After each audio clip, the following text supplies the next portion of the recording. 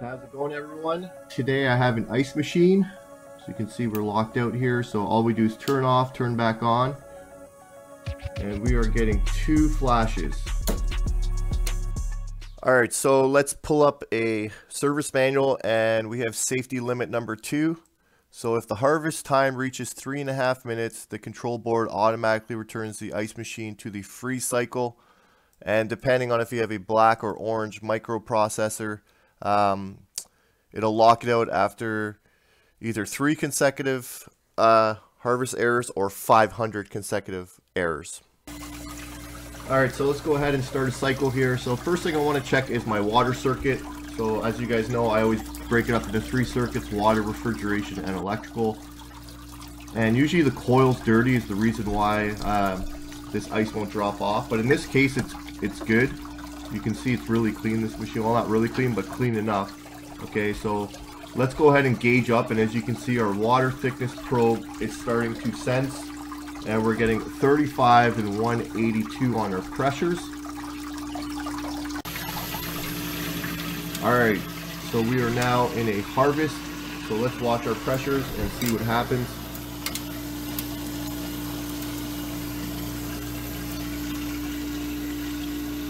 And our suction pressure is getting up to 70. Our head pressure is dropping pretty low here.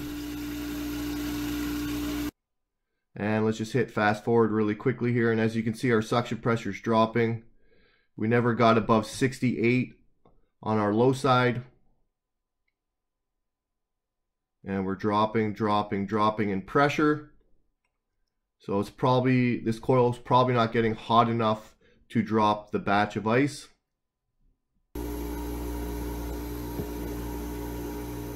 And still no action here.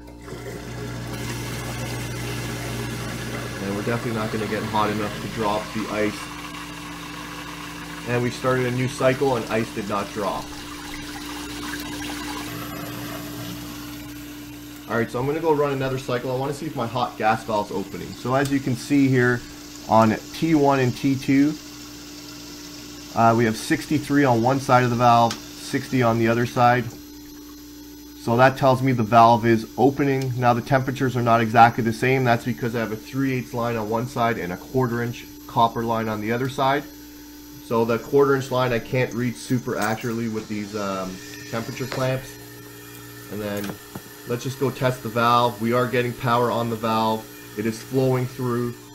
So that's telling me this hot gas valve is opening. It's doing its job. But as you can see on the suction pressure, we're just not getting high enough on the suction pressure.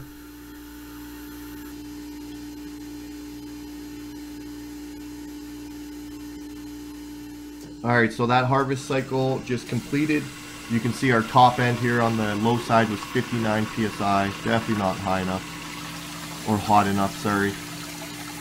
So what we're going to do now is I just want to look at our suction pressure. So earlier when we checked the suction pressure, we're late in the cycle. So I just want to jot this down. So we're around, let's call it 48, 47, and then our head pressure earlier was 182. Alright, so let's just pull up our operating pressures chart here from the service manual. So during the freeze cycle, our suction pressure should be 50 to 36, so we are getting 48, so we're good there. And then our discharge pressure should be 225 to 235.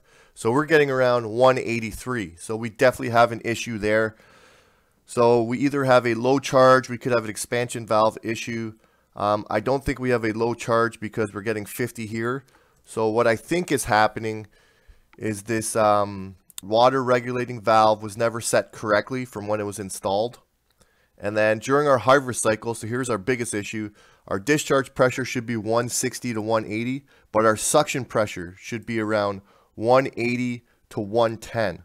So what I'm going to do is I'm going to go adjust the water pressure regulating valve, and we're going to bump up the head pressure as close as we can get to 225 to 235, and our ambient's actually closer to 70, so that actually doesn't change any of the figures except for the discharge pressure and the suction pressure during the harvest cycle.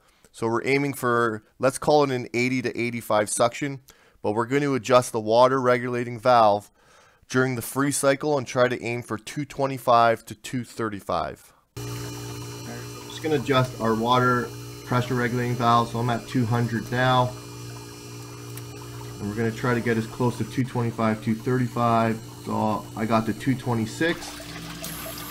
Alright, we are in a harvest cycle. And you can see by T1, T2 our valve has opened.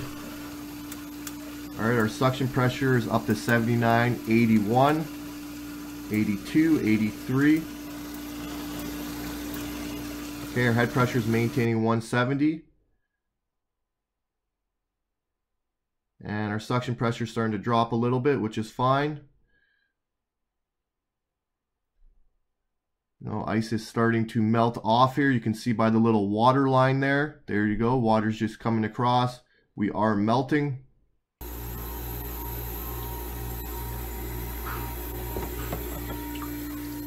And the ice is sliding off the coil.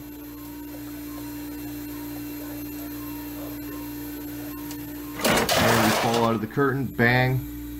We are good here now. Final pressure 75 and 155. Alright, so I adjusted the head pressure to 235. So as you can see, that's bumped up my suction pressure up to 93, which is really nice. It puts my head pressure at 180. Okay, we're about to drop ice. But our suction pressure is starting to drop. Our head pressure is starting to drop, which is a little bit of a concern. And we're down to 79 and 163. And our final pressure is 78 and 162. Alright, so luckily I have a second machine here so I can compare what's supposed to happen. So as you can see here, we started harvest cycle. We're around 87 suction. Our head pressure is around 180. But look at our suction pressure. It's maintaining. Okay? It's at 88 now. 87. Our head pressure is 170, 182. So we're not dropping below that 180 and 87. And we're getting close to the end of the cycle. So we had there 88 and 180. And we're getting ready to slide some ice off the coil here. Our coil's getting nice and hot. And we're getting ready to drop out the bottom of the curtain. And here comes the ice. And bang, we're all good on the coil.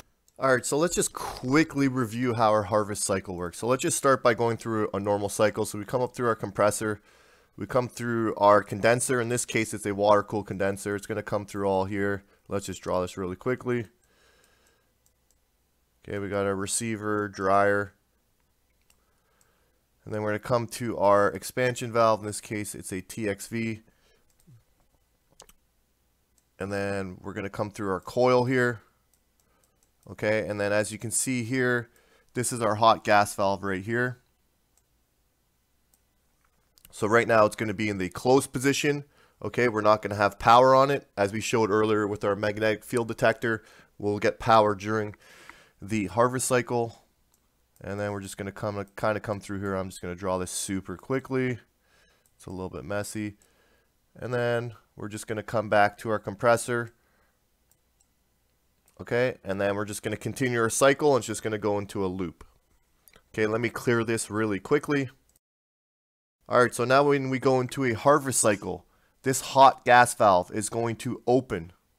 Okay, so we're going to come out of our compressor, and we're going to come here. This valve is going to be open. So we're going to come through here, and now we're going to go through our coil. Okay, as we go through our coil, as you can see down here, there's high pressure vapor. And once we get, kind of halfway through the coil, we're going to go into low pressure vapor. Okay, and that's important because obviously we don't want to damage the compressor. And we're just going to keep coming through our coil. Okay. So instead of the suction pressure coming through here being whatever it was, 50, when water was running across the coil, we're looking for a pressure of 85 psi and above. Okay, if we're below that, we're not going to be able to melt the ice off this coil. So as we saw in the other one, I was getting 89 psi on that valve that I had adjusted to 235 head pressure. I was getting 89, but it was dropping down to 79, 77, and then the head pressure was not maintaining, so it was dropping down below 160. So if we pull up our chart here really quickly, so we need to maintain 170 to 190 and 85. That's for the complete cycle. So in our case, we were coming here, we were getting 88 to start, but by the end of the cycle, we were getting around 77 psi. Okay, so that means that water pressure regulating valve, it was not doing its job. It should have maintained 170 head, and what was happening was the head pressure was dropping. So as the head pressure is dropping, the suction pressure is going to drop with it. So in this example here, we need a water pressure regulating valve. So this unit's probably like, I think it was a 2005 model. So we're looking at a 17-year-old unit. I've put a recommendation to change the valve. This call's probably from like 4 weeks ago. They have not called back with any harvest issues. So for now, we're going to leave it as is. They're going to need a valve, and they're probably going to just end up getting a new machine instead of changing the valve. But for now, the unit's working. And that's all we can do for now is make our recommendations and let the customer decide from there.